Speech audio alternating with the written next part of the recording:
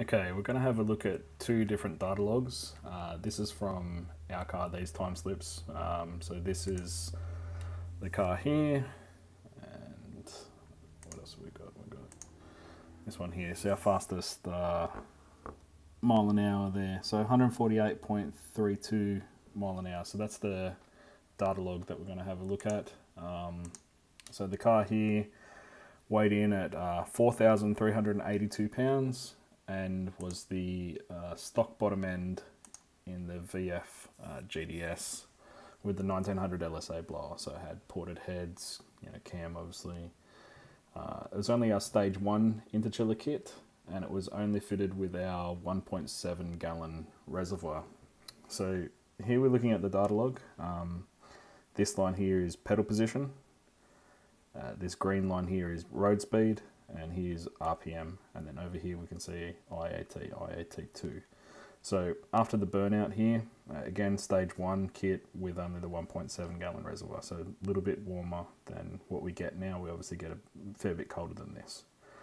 So we've heated it up after the burnout. It's 59 degrees here just prior to the run, and then we can watch IAT2. So as soon as we get into the throttle there, you can see here you're going into max throttle now.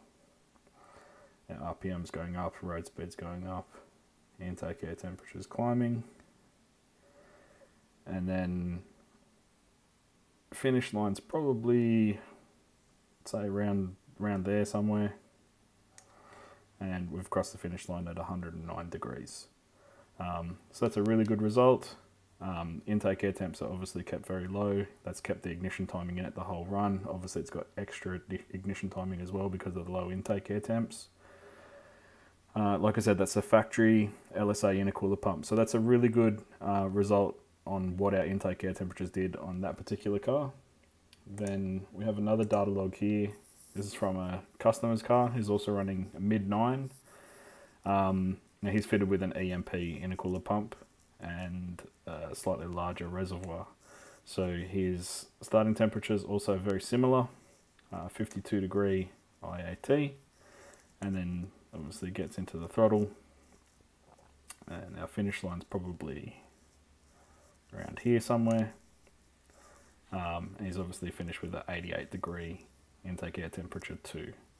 So very, very good result with the addition of the EMP pump and obviously the larger reservoir, which is keeping the temperatures down. So obviously our goal under wide open throttle is to be passing a constant temperature of fluid through the supercharger, which will result in the coldest possible temperature. So in this case, he's probably got a 30 degree fluid temperature, and he's been able to supply a 30 degree fluid for the entire pass, keeping intake air temps as cold as physically possible because the intercooler is at 30 degrees. So that is a fantastic result there. His mile an hour is slightly out here. Obviously doesn't have a tyre calculator added into his tune. I think he trapped about 145 from memory. But yeah, all in all, really good result there. Showing what our intake air temperatures are, obviously before the run, after the burnout, and then on the finish line. Again, both temperatures can actually be even colder than this with stage 2. So this was a stage 1, and the other one was also a stage 1, but with undersized reservoir. So the reservoir wasn't big enough, and this was using the factory LSA intercooler pump. If we had have been using the faster EMP and a larger reservoir, that temperature would be lower again. But all in all, really good result. Intake air temps obviously, low majority of the run. So there's a whole bunch of extra ignition timing there, colder, denser air charge, more oxygen, more horsepower, and consistency. So this car as well, we did back-to-back runs.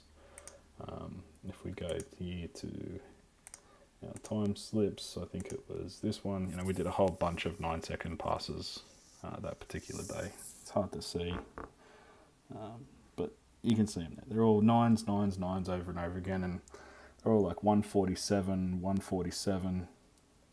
I can't see that now. It's 147.7, 147.73, 147.78, 148.32.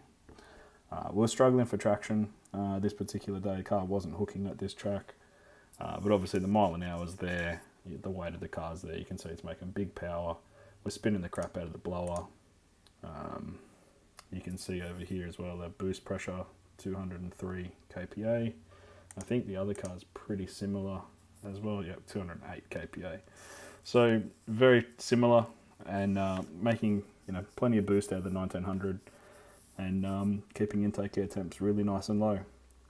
If you'd like to see more videos like this, please subscribe to our YouTube channel, and we can go into a bit more depth. Thank you.